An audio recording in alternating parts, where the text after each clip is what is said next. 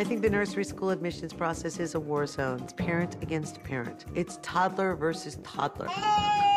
Some schools run as high as $20,000 per semester. There are just too many children. We have a friend who didn't get into any. Really? It's full? And actually considered moving. Parents are crazy competitive. Don't mention money. Don't go off on tangents. Don't push. How can you get your child's future to look like this instead of this?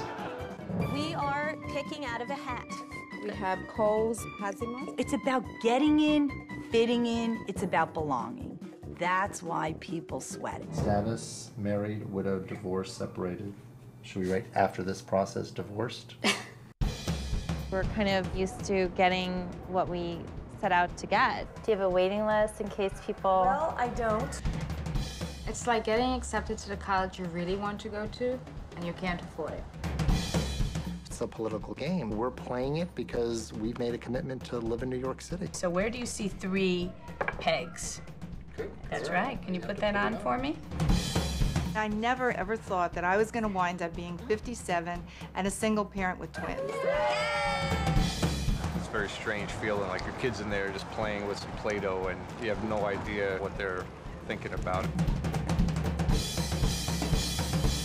It shouldn't be so hard to get your kid into a nursery school.